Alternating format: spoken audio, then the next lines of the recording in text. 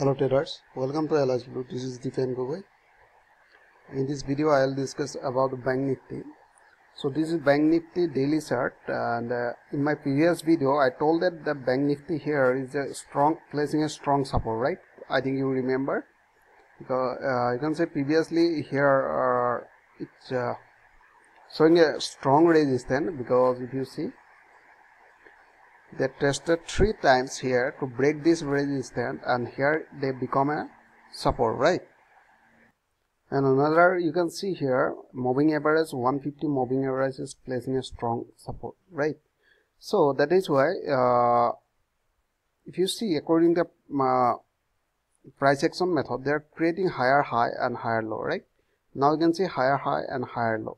And another thing, if you use here Fibonacci retracement line, so I drawn this line, you can see here we have seen almost 50% retracement of 50% retracement of Fibonacci, right? Now you can see where is our next target. If you see in a daily chart, right, if I connect the previous higher point here like this, right, so we can see here is just placing a strong resistance line, right?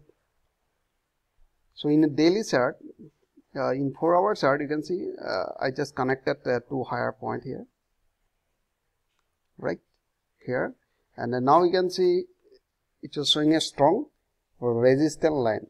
So if price goes near resistance line, I think it will be better to close your position here, and if they break this resistance line, and you can go for buy again from above this resistance line, right? So we are expecting from this area they might give a retracement a little more, right? And you can see here they are confirming a higher high right now, and they will try to create a higher low, right?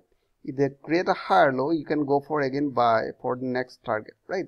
So I hope you enjoyed this video. If you like this video, please like and subscribe. Thanks for watching.